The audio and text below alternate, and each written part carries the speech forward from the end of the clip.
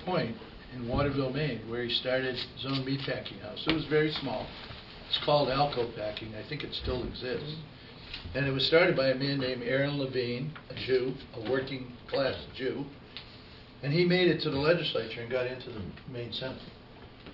And every time there was a bill that had to do with things like workers' compensation or particularly minimum wage, increase in minimum wage, I remember Aaron Levine, because I'm sure he raised the ire of a lot of his fellow Republicans, because he not only wanted to support those bills, he wanted his name on the bill as a co-sponsor. And a lot of his fellow Republicans, and they certainly, you're right, Troy, they weren't the Tea Party ilk, they were more conservative and more moderate people, and Aaron Levine and Harry Richardson and Ken McLeod from over here in Brewer and a number of other Republicans were on fiscal issues maybe more conservative, but when it came to working class, they understood. And Aaron Levine summed it up for me, probably the most best manner possible. And when he was besieged by his counterparts in the Republican Party down there in the Senate caucus, he said because they berated him for supporting an increase in the minimum wage, and he said and he had a bit of a dialect which I can't do, so I won't even try that.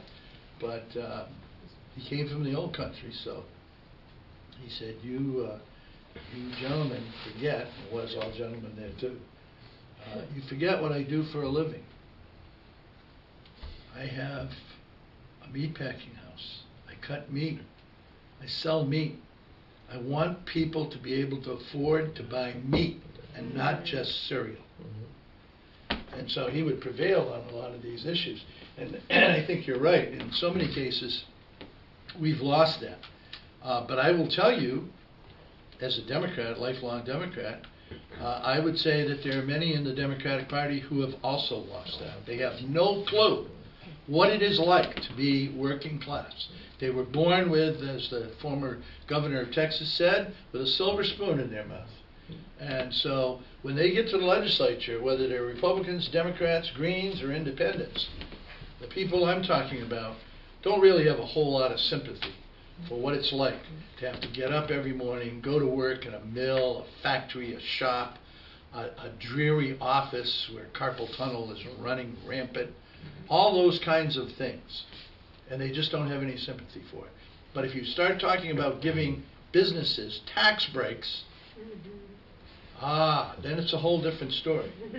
And Shelley Pingree, when she was in the Maine Senate, worked very, very hard, tried to get a provision in those tax break bills and laws that said in so many words, each year you're going to have to account for how many people you have hired and what you're paying them for wages in order to be eligible for this tax break.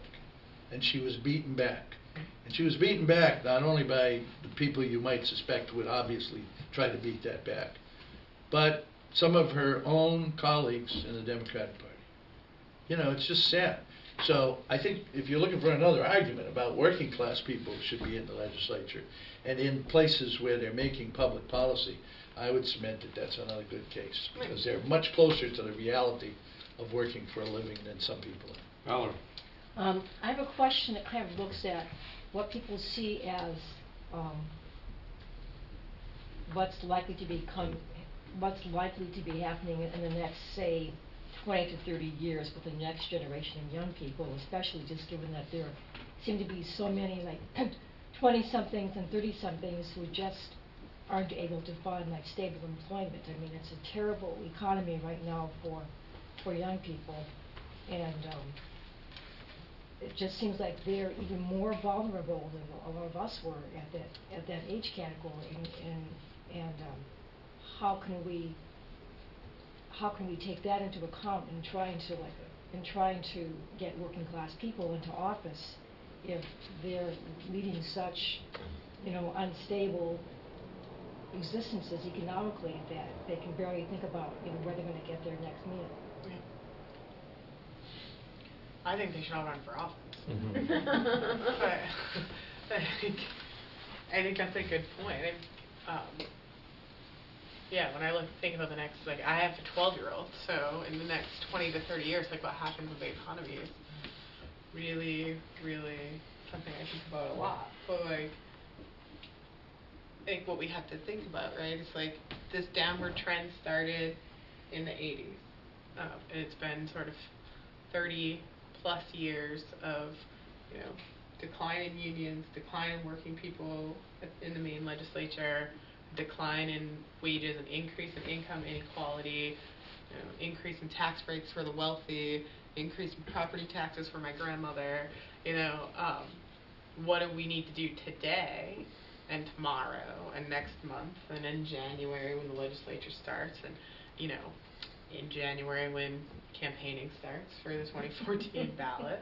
Like, what do we need to be doing to make sure that in 20 years we have a different economic picture in our communities and that we aren't in this place that we're in right now? Because it's not an accident that over the last 30 years we've got where we are today. And so, it was orchestrated through a set of policies and through getting people elected and, making sure that policies were passed and people were lobbied in the way that they needed to be lobbied. I mean, your point about like term limits, right? It's the lobbyists. I mean, I have more of an institutional knowledge of the State House than some people who are State House serving on committees. Because I've been paying attention and involved for a while. This guy certainly does. And so that's the thing with term limits is like the folks with institutional knowledge are the paid lobbyists or the political junkies. But I think this is why it's so important to elect working class people Right. in political offices. Yeah, lobbyists are always going to have a leg up, whether you've got term limits or not. You've got to find politicians who are lobby-proof. You've got to find politicians who you can throw all the money that you want at them, and they won't throw the working class under the bus. And lots of progressives say to me, why do you care about electing working class people when you can get someone who has the same issue positions who has got a law degree from Harvard? And I say, because I know that that I can show you the data. Those people can be rolled. Those people can be flipped. But you get a working class person with the same issue positions when they start out, and they're going to stick to their guns. I think you want to beat the lobbyists. You don't play their game. You don't try to throw more money at the chamber or at the legislator than the Chamber of Commerce does. You find a legislator that the Chamber of Commerce can't buy. I think it's I agree. I think that it comes down to heart, as far as the legislators. And I mean, now it's my job to find people to run for the Democratic caucus. But it's always hard to know. But like I got started, like I said, with 15 other men. Blocking the border. We didn't know what was going to happen to us. We were all prepared to, be taken away because we were fed up with the way things were going. And when that, type of mentality, happens, when you're all in with other people, they did. They came to some of us and we'll give you a contract and we'll do this and we'll do that. Well, it's.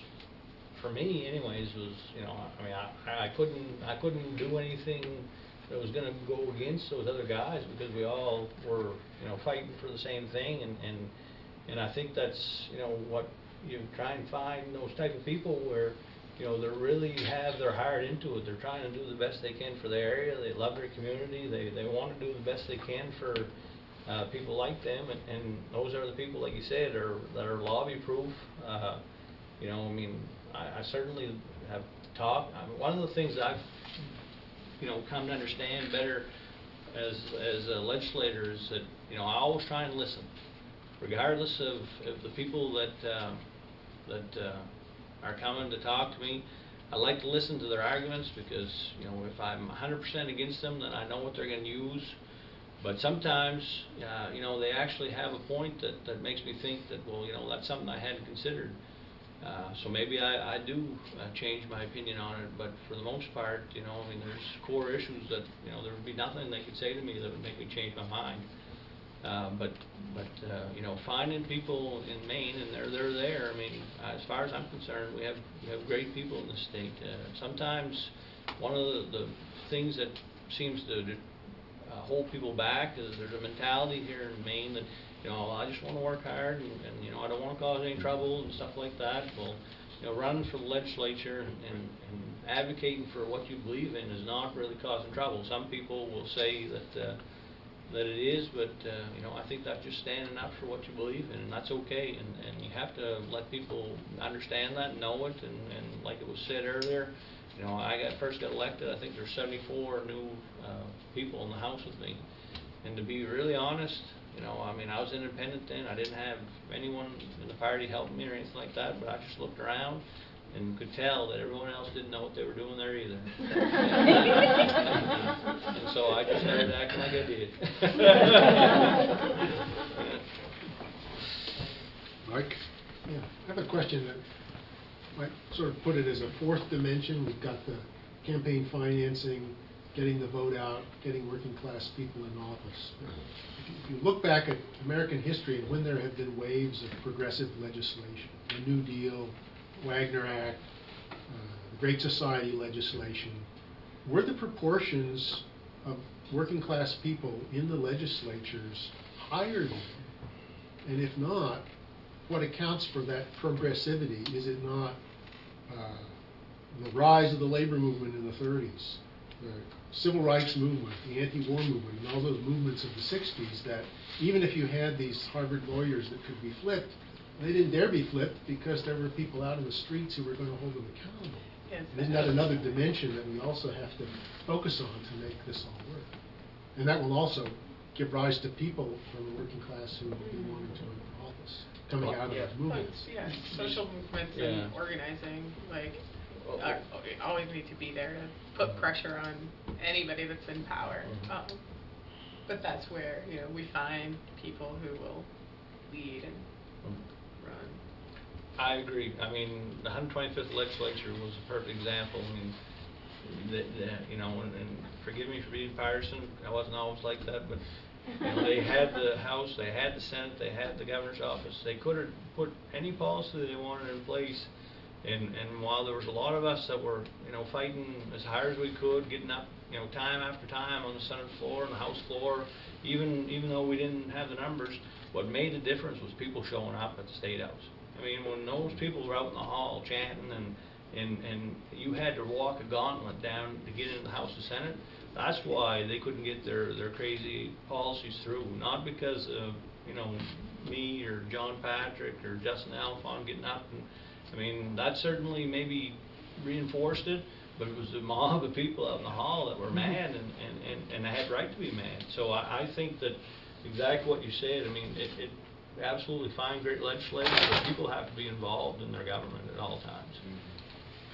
Yeah, the places where this works the best are where you actually put all these things together. So I didn't, by describing them as separate goals, I didn't mean to say that we should pursue them separately. I think look at what Unite here did in New Haven. It was a combination of they were getting seed money, they were recruiting working class candidates, they were getting people to the polls, and they were also organizing. And those are all important individually, but then when you put them all together, all of a sudden you've taken over the board of aldermen of an important city. And so I think, you know, by talking about these as separate goals, I want to highlight that it takes a slightly different set of tools to achieve each one, but I think you get the best outcome when you put them all together at once. You know, and I would just add, I talk to a lot of young people. I have good fortune of being able to be in places where, you know, students and young people, a lot of them workers who are not students, would like to be students, can't afford it, and they tell me, and it's rather sad, but they don't think the system is working for them. They really believe that the system is corrupt, that there's nothing good in it, that they don't want to participate because they don't want to be part of a broken system.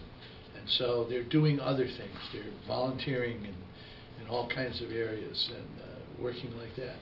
And I see these people as really looking for some encouragement and almost a sense of direction. And as much as it pains me to say this, especially in this hallowed hall, the labor temple, I don't see the labor movement working aggressively to seek out young people. and get them involved in meaningful ways. I mean, there's some of that going on, and some unions, quite frankly, are much better than others. But I have the same issue with my own political party. I do not see them being very welcoming. I see office holders saying, you don't want to encourage them too much. Next thing you know, they'll be running for my position. But that's exactly what we ought to be doing. And there's a lot of us in this room who would not be where we are today but for somebody who came along, encouraged us, told us to get involved, and they were people who we thought highly of and respected, and we did that. And as a result of it, we're still involved. I would look around the room and say, every one of us in this room are somehow involved in the political process. Not necessarily as labor people or union people, but we're involved and we care about it and we watch what's going on and we try to keep informed. And I think what we ought to do is give that legacy. It's a rich legacy. And I think we ought to pass it on to those who are about to follow. I think with younger folks, especially like younger working families that I work with, those are some of the most magical leaders that I've developed in the last few years. They're like people who are really disenfranchised, who understand that something's not right, who have that feeling that the system is broken and they don't want to engage in it because their grandmother just lost their prescription drug coverage, and they don't understand. Most of the folks that I'm working with now, when I met them, didn't know who their House rep or senator were, and were not engaging. But it's moving them from doing like direct service volunteering, so like planting a garden or helping out at the homeless shelter, to the kind of volunteering and leadership development that is meaningful and movement building, which is small steps. When we're talking, one of the questions here is like, what specific steps can we take? Is more organizing, more leadership development, more basic civics education in our communities, because like civic engagement is a term that gets thrown around a lot, whether it's in higher education or schools. But for us, at Maine People's Resource Center, when we think about civic education engagement and do civic engagement, voter registration, it's political education in low-income communities and communities of color. It's training. It's helping people understand the process so that it's not as scary or as foreign. Like, I hear a lot, the system's broken, it's not working, there's nothing I can do to fix it. And I'm like, well, let me tell you how this system works, and where do we engage, and how do you get 500 people in the halls singing the same song? Jim, Valerie, and then Jim. I was just going to make one quick comment. I think part of what we're talking about here is combating a feeling of powerlessness among people. And I think if we could deal with that, I think that might help the rates of substance abuse and drug addiction we have, that I think are partly a symptom of just people feeling powerless and estranged from the community around them. And just so I think like that's hopeless. a big piece of it. So many people are economically just deprived in this region right now, and you see people who are on drugs downtown every day. And it's a lack of economic opportunity, it's a lack of education, it's a lack of good, decent paying jobs and a living wage, and it's, Nick's research shows that it's directly related to the lack of, working class people in Maine policy.